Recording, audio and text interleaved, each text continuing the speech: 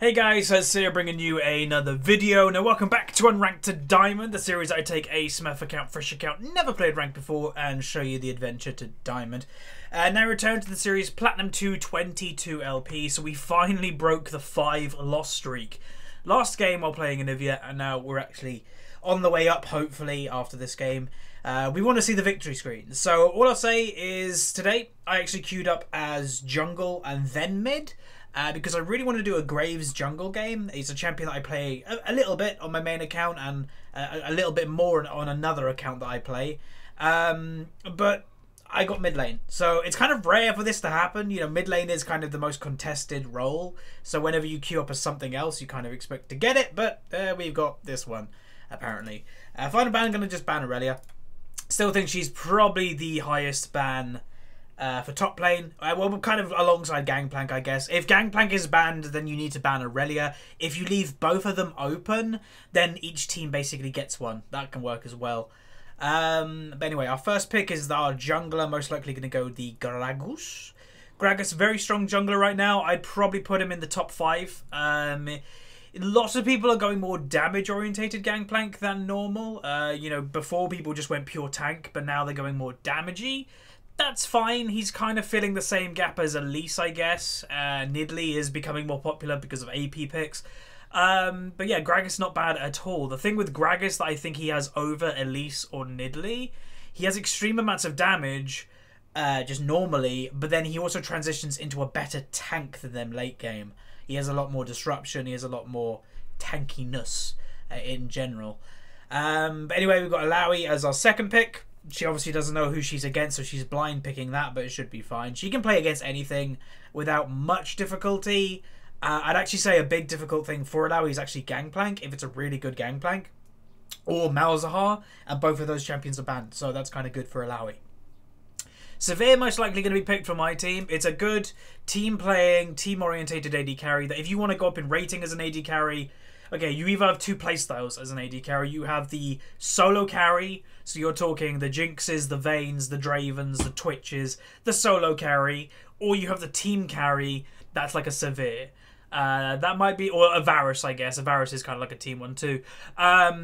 She's gone for the Jinx, that's fine. The only thing I would say is she's picking a Jinx into a Leona. Obviously, Leona is good or very good versus immobile AD carries like Jinx. So that's just worth mentioning. As for what I'm going to play in mid lane, probably Lux. I don't think I've done Lux in quite some time, so probably going to do that. This person's just said, come join us on TeamSpeak, so I'm probably going to have to blur that for the video, because I don't think they'd probably want 30,000 people to kind of look at their TeamSpeak server. So yeah, if you're seeing a blurred thing in the bottom left right now, now you know why. But yeah, probably going to go Lux. Lux is a champion that I thoroughly enjoy. That I've played Lux for seasons, like literal seasons I've played that champion, and I always do quite well on it.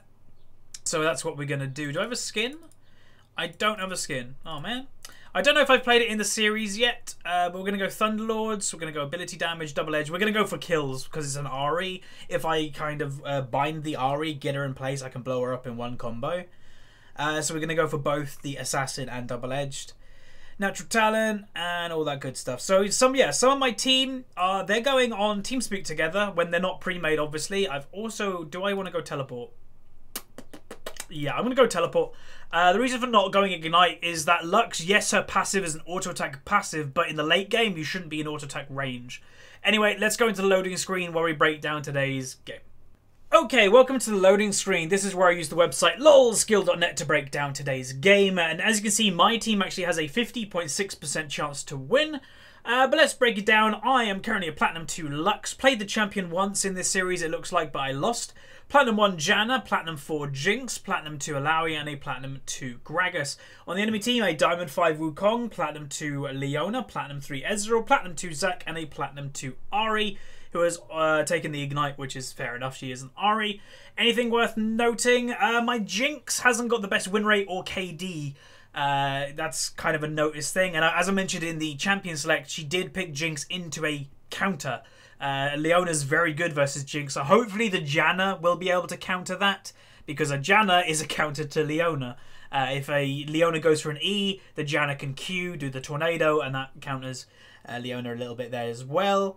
A couple things more to mention. The Zac has taken Thunderlords, and so has my Gragas, so there could be surprising amounts of damage from both junglers that you'll just randomly get hit by a Thunderlords. But anyway, without much further ado, let's get into the game where we are playing LUX. Okay, welcome to the game. So today we're playing LUX, a champion that I've played for many years. And I think even in Season 6 on my main account, I think I've only played like 10 games of LUX or something. But if I were to continue playing her, I'd say she's probably going to be one of my best performing champions. And who knows, if I play well on this game, it may spur me to play it again on my main account a lot more. But yeah, I really enjoy this champion for many reasons. One, she's a skillful champion to play in the fact that you actually have to hit abilities to make it work.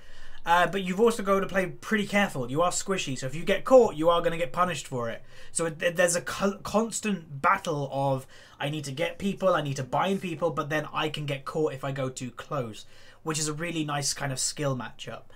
As for the matchup in mid lane itself, Lux versus Ahri. In a 1v1, in the early game, Ahri has the advantage, especially that she has Ignite. Ignite is a very obviously powerful spell in the early game. That's why early game champions or assassins tend to take Ignite, because they want to get kills.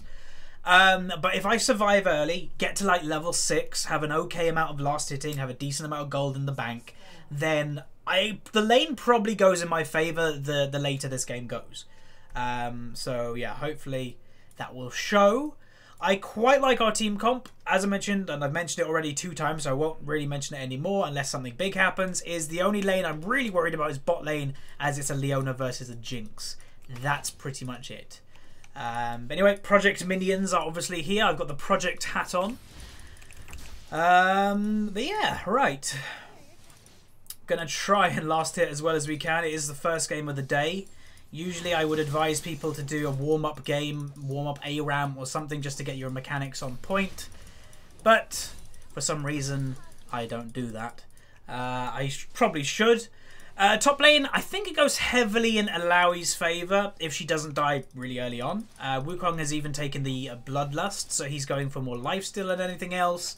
But Alawi's got the Corrupting Potion, so if she burns his 1 health potion, obviously she will have lane advantage. No, you miss 1 CS and it kind of mucks you up for like the next few. It's like a snowballing effect. Oh yeah, people have been asking in the comments recently, you know, whenever I say a term like snowballing, there's a lot of people that don't know what that term means. So the best way to describe snowballing is if you understand a snowball going down a mountain or a hill, it starts really small, and the more it goes down the hill, the bigger and bigger the snowball gets. It collects more snow. That's basically what snowballing is in League. You get 1 kill in, you know, your lane, and the more and more kills you get, the bigger you're going to get, the stronger you're going to get, and that's kind of how snowballing works. It's also harder to slow down the bigger that you are. So yeah, that's pretty much what snowballing is. Hopefully I explained that okay. I realise explaining things and doing commentary at the same time usually isn't the best idea because you're really distracted, but I think that made sense. Playing it back in my head right now. Yeah, I think it made sense. Anyway, Ahri's got pushing power on me. Ooh. That was bad from me. That was a really bad trade, but they'll happen occasionally. Especially when I don't have W yet. There you go, take W now, because again, she has early strength compared to me. So I kind of want to just focus on surviving in the early game, like I mentioned, and then eventually I can go for kills later on. Especially if I have a little bit of jungle pressure. That would be really good. Bot lane is pushed up. They do have a bit of river vision, so they shouldn't get overly caught out if a gank would come. Actually, they could, because it's Zac. I forgot about that. Zac is a brilliant jungler right now. As I said, I'd say Gragas is in the top 5. I'd probably put Zac in the top 5 too. Like, he's underrated completely. He's actually one of my pocket pick junglers. I think I forgot to put him in black in the champion select. But he's one of my pocket pick junglers, has been for season. It's because he's underrated all the time. Your jungle ganks and that, he can gank from places no other jungler can. And it's like crazy like that. Like, it's really, really, really strong. Yeah, let's get a bit of damage. Yeah, that's good. Yeah, that's really good. Getting her flash like that in the early game, as I mentioned, she has strength in the early game. Oh, what? She just killed herself. Yeah, I don't know what she's doing. As soon as a jungler ganks, you have to expect that jungler to come back, especially if you've burnt flash. There's a ganking bot lane, I think. Yeah, Zack's down there. Hopefully they can survive. There's an exhaust from Janna. I'm going to go back. They did go down. Just back off. Just back off. Just back off. As for build, probably just going to go rush the Morello. I think it's the strongest thing to do. Okay, we're teleporting. That sucks that he died. Nah, that was kind of a waste teleport. I wasn't expecting him to die to the Leona, so I guess we'll just run back to mid lane. That's lame. Right. And also I didn't wait for the refillable, so I've got no sustain. Same items, apart from I've got boots and she's got potions. Ah, damn it. Sometimes as an AD carry, I think especially AD carries are a little bit prone to it, is overgreeding for kills. Obviously, because you're an AD carry, you're like, I need kills. Sometimes it's better if you just wait a little bit, especially if you have like a jungler that's coming to help you. Because, you know, that Jinx just died when she didn't need to die. The only reason she died there was like, oh, my team's coming, I'm going to try and get to the front line to try and get some of these kills. And she got punished for it. So, sometimes you just don't need to do that. Sometimes it's fine just kind of waiting. I don't really know how much damage I do. She's going to ward there. I don't think I do enough burst yet to kind of one bang the RE for even from half health. I don't think I do enough. Looked for it though. If I can get a low, it's still worth it. Because you remember LUX ult, even on rank 1, is an 80-second cooldown. That's kind of low. She could go from that gap there because blue buff, the enemy blue buff is up. So I'm looking for her to go down that funnel. Obviously, I don't want to get kind of baited by a Zack. And her positioning is either playing safe, being the opposite side from me, or it's herding me. Sometimes it's hard to read if, you know, when some people are playing safe or they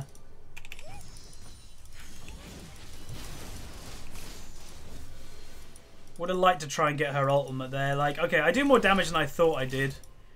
So I can definitely get the kill. Bot lane is getting engaged on. Hopefully they'll be okay. What are you doing, Gragas? That was kind of weird.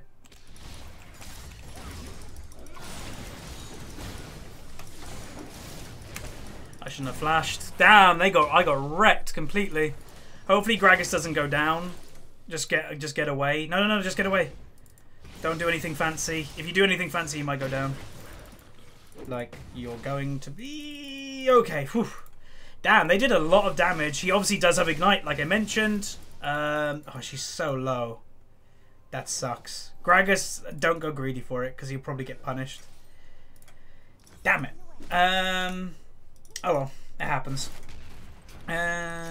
Ooh, see, Jinx is getting a bit caught out, but they are level 6. They do have level advantage. So right now they should be kiting back, kiting back, kiting back. Janna should be focusing on protecting the Jinx, which she has not done this whole fight. Then she exhausts, but they're going to get the kill. Jinx, just run. Just run, just run. Okay, stay in the healing. So they do end up getting the double kill. Honestly, that was really messy. Jinx, the Janna offered the Jinx no protection at all in that early fight, which made it very close to her going down. But it ended up okay because they managed to kill the Ezreal. The Ezreal went a little bit close to the sun and actually got killed for it. If he didn't go that close, the enemy team probably would have got the kills there. But yeah. Alright, we're just going to do that. There's some people be like, why are you ulting? Just to put pressure on the tower to keep Ahri in mid lane. I don't want her randomly being top lane or anything like that. So that's the idea. YMU. I guess they're talking about TeamSpeak. If you missed the Champions Select, they invited all of us onto their TeamSpeak. I'll never join random people's TeamSpeak. Like, so a lot of people have always asked me, what do I think of having pushed voice comms in League? I will never, ever use that. Like, the League community is one of the most toxic gaming communities out there. I don't know why anybody would want to subject themselves to voice comms, you know, with other people. That just sounds awful to me. Okay, me and Ari are very level pegging in terms of items, even though, yeah, she's got 1 kill on me because I died to the Zac gank.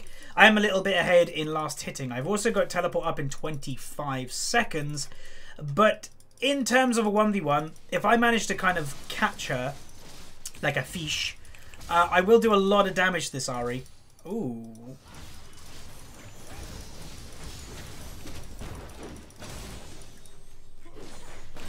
Nice. Okay, getting that is brilliant. Yes, I would love the kill. As always, you'd love the kill. But getting the kill is the better option. Getting the kill is great. It gets them out of lane. And this is why a lot of people always like to compare high and low rating. No. It's why you don't see people really saying kill steal and high rating. You see it in low rating because people don't really care about winning in low rating, is kind of what I feel. People care more about KDA than anything else. Okay, my bot lane seems to be doing quite well at the moment. We're actually going to teleport down. No, she should have stuck on him and slowed. Oh, that's lame. Oh well. If they stuck on him, if the Janna stuck on him and W'd her, then maybe we could have got the kill. But so both of my teleports so far have not been very good teleports. I openly admit that. Sometimes you'll get good ones, sometimes you won't do anything with them. She died 2 times and goes AFK. What, is the Ezreal AFK? Oh, that'll be really lame. Oh, okay. Janna flashed when she probably didn't need to because the speed up came. So yeah, my bot lane is now wrecking. That's cool. I'd like to think my teleports have helped, but they haven't at all. But well, the thought is what counts. But like I mentioned, the difference between high and low rating, you know, this series on Unranked to Diamond, a lot of it is pointing out mistakes, but it's also showing you the differences between the ratings. If you've watched this series from right at the beginning, you would have seen some differences yourself. Oh man, I would have got that kill.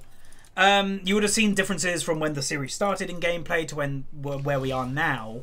But one of the very big differences is the attitude of kills, deaths, and all that stuff. Oh, is Ari AFK? Ooh, why is she AFK? Huh, I don't know. But yeah, don't care about who gets the kill in the end of the day. Yes, if it's a free kill, it's a free kill. But getting the kill is amazing. Like, kills, they're rare, honestly, a lot of the time, in higher rating anyway. It's great getting kills, so it doesn't really matter who gets them. The good point is that you got the kill. Somebody got the kill on your team. That's great. That's awesome. So yeah, apparently Ari's AFK. Again, for me, AFKing is like the worst thing in League. Yes, toxic behavior sucks, but that's what mute is for. But I hate AFKing because AFKing ruins the game. Like, they're just flat out. Toxic behavior, it makes the game worse, but it doesn't ruin it because you can still play. AFKing just takes the game away from you, basically. It sucks. And, I don't know, I don't get people that do it. And yes, emergencies happen, but if you're AFKing because you're died 2 times, then you don't belong playing. Also, another thing is a petty hate of mine, is I'd rather people don't AFK. I still even hate the open mid philosophy. But when people go, I'm AFK in all chat, open mid, and then that person is in mid lane at like 30 seconds later, it's like, why are you typing in all chat in the first place? You know, what's the point? You know, all chat isn't a place for you guys to vent. All chat, if you are venting in all chat, you are basically telling your opponents you've just won the game. Basically, that's what you're telling them. But yeah, right, I'm going to go get blue buff because I may as well. So I'm going to try and get at least 1 kill this game. We'll try at least. I don't know if I will because my team might end while I'm getting this blue buff apparently. But who knows. Being a kind of boring game. But as always, I upload every single game in this series. I'm probably not going to count LUX in this because I actually want to have a good game on LUX. And yeah, this definitely was not a great game. So yeah, don't be surprised if you see another... Damn. I ran in tower range just to try and get a range of that.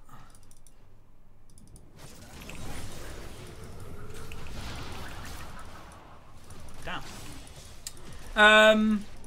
But yeah, don't be surprised if you see another LUX episode in like the next 10 episodes, because yeah, this doesn't really count. Oh my god.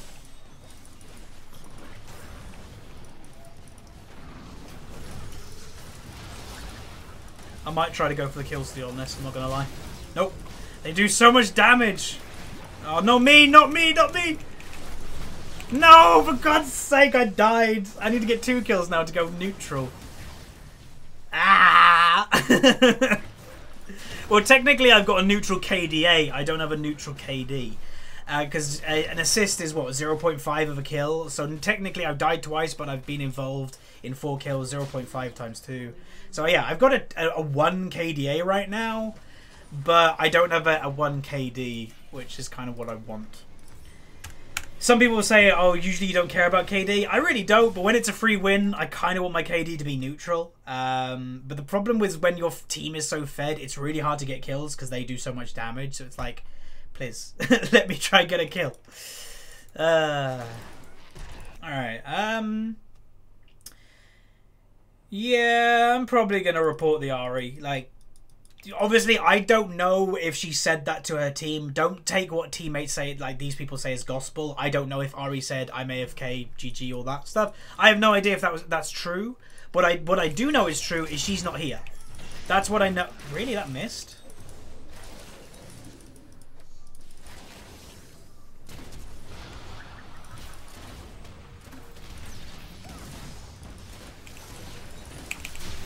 God, I do no damage. Like, I was like, all right, I'm gonna time this one. Nope, I don't do any damage. Zach does want to kill me. Like, I am obviously the easiest killable person on my team right now because I don't have a lot of gold comparing to my team because I've not really been in. Well, I've been involved in 5 kills, but yeah, not really a lot considering how strong they are.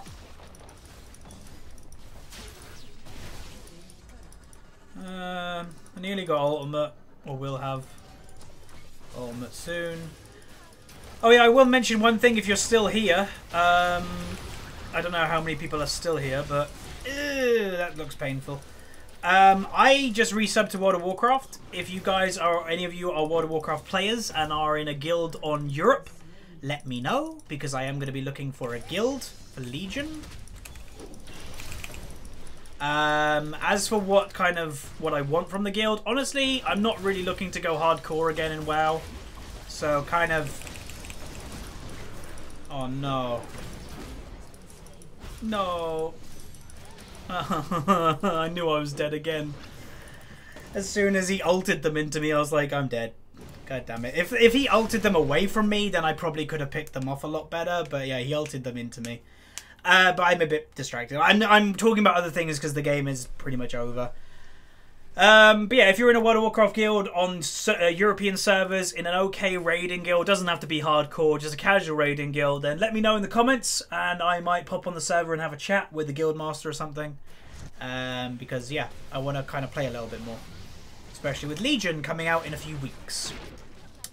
Alright, let's focus again. My focus is not here this game, but I've said numerous times, whenever an AFK happens, I stop focusing on the game completely. I could be 10-0 and my focus will go because it's just boring. These games are kind of pointless games to me because it's like, well, you're just going to win anyway. It's very, very, very rare to win in a 4v5. Practically, it doesn't happen in high rating. In low rating, it can happen a little bit more because, again, mistakes happen or are more common in low rating. And again, that's not a bash. Some people are very sensitive when I say the word low rating. That's just a fact. But yeah. Oh, he stole it so he can't pick it up. Are you kidding me? Oh my god. I don't, well, can you pick it up after a certain amount of time? Like, I have no idea. If that's not a thing, then that should be. If you should be able to pick it up after like 30 seconds or something, even if the enemy took it. Because again, it's a snipe. Like, if they haven't picked it up in 30 seconds, to me it shows that they don't have control over it. So you should be able to pick it up. Is it still there? No, it's gone. Wow. That's crazy. I didn't even know that was a thing. Alright, you learn something new every day. That's what I've learned in today's episode, because I haven't really learned anything else. I don't really want to be overextended, but we shouldn't really be wanting to do dragon. We should just be kind of looking to end. Because, you don't really want to dilly-dally. So I am dead. Again, we should be just pushing into the enemy base, not doing dragon. We're 4v5. End the game. And I know my concentration is completely gone, but whatever. I don't really care about KD, as I mentioned. I'd like a neutral KD, but why? That looked really weird. Boom. Pop. Pink. I'll probably teleport down here. And again, I just want to win the game. I just want to get out of this game as quick as possible, because it's boring. You don't learn anything from these. Well, I guess the one thing we did learn is about Rift Herald. I guess that's one thing. Let's teleport. Dee.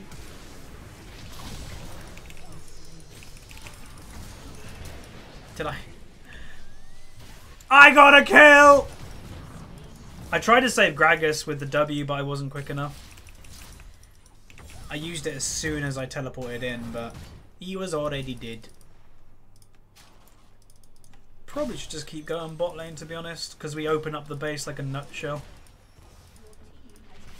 How strong is Alawi? She's pretty strong. Stop going for me!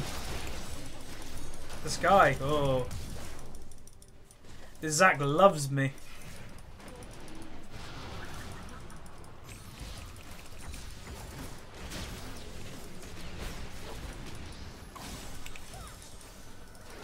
I missed. I thought I'd get that. They're just going to keep steamrolling in, right? Yeah.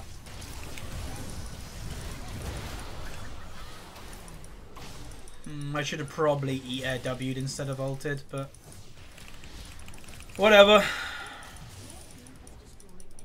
Now we get another inhibitor. Just W the Alawi. Might be a kill. Oh, baby! We got another one. Right, we need 2 more. Alright, get that last hit. Got 2.5k gold, may as well go back. Just wait for Jinx to go up, then we go as 5 and then end the game. Again, you don't want to delay these games any more than you need to. Never ask people for FFing, because that's just rude. All we need to do is just go as 5 and we'll win the game. It's that simple. That's all you need to do. You don't need to ask them to do it. You can do it yourself. Just go in the base and end. Stop doing objectives. Like, I don't get it. Like, the Gragas he's a bit of a contradiction. He's like, oh, you guys should FF, meaning he wants to win the game as early as possible, but then he's delaying it himself by doing objectives all the time. Like, where? Why? I don't get it. Because then he needs to go back and buy, delays it even more. Like, just end the game. It's boring. I'm probably going to record another one after this. Normally, I don't really record 2 in a row. But I'm going to, because this has not kind of, let's say, filled my entertainment. I can line this up. Oh, that teleport. Are you kidding? Oh, baby. Oh, come on. I need one more kill. Please, be good to me. Yes! Alright, we got a neutral KD. I shouldn't be that happy, but I am. And that's ending the game. There we go. So, a lame game. I'm not hyping this game at all. It was lame. AFKing is not cool. And the Ahri, in the end of the day, was 1 and 2. She had one kill, 1 death. They killed me in mid lane twice, I think, by that point. Like, if Zac kept going mid, they probably could have got some strength from that Ahri, but she just decided to go AFK. Like, I will never get those type of people. Like, honestly, I won't. And some people in the comments will sympathize for them. I don't. I just won't. Because it just ruins the game. It just honestly ruins the game. And it's a weird thing for me because, like, again, I'm on the enemy team. A victory is great. I love winning. But this feels awful. Like, I'm not happy about this. It's like, I would have liked if Ari stayed and actually we had a good game and then we won. That would be awesome, but we weren't given that opportunity, sadly. So we went 447, 10.2k gold, 145 CS, A+, so nearly an S. And then damage done. We did the second most in the game, but our Jinx steamrolling ahead with over 10,000 more damage. Not surprising. They did do very well in the bot lane. A couple of their fights that we did look down there were a little bit messy, but it ended up good for them, so that's great. But I'm going to show it on camera. Usually I report people off camera when I report them, but we'll do it on camera, leaving AFK, and boom, that's simple. Just don't AFK. I understand emergencies occasionally happen, but again, you can't really take what the enemy say is truthful, but if it was truthful, apparently the Ari just said, I'm AFK, good luck. I don't know. Like, if you are somebody that might AFK, then I'm going to say it again, and people get annoyed all the time. Ranked isn't for you. AFKing is not a place for ranked. If you want to AFK, take the game less seriously. Normals, go play them, but even you shouldn't AFK in normals either. But anyway, that's going to do it for today's episode. Throw a like on it if you liked it. We are starting to now to get some victories, so there's 2 in a row. I'm going to have a small break, probably a 5-10 minute break, and then record the next one. But yeah, if you liked it, throw a like on it, subscribe if you haven't, and I'll see you guys next time. See ya.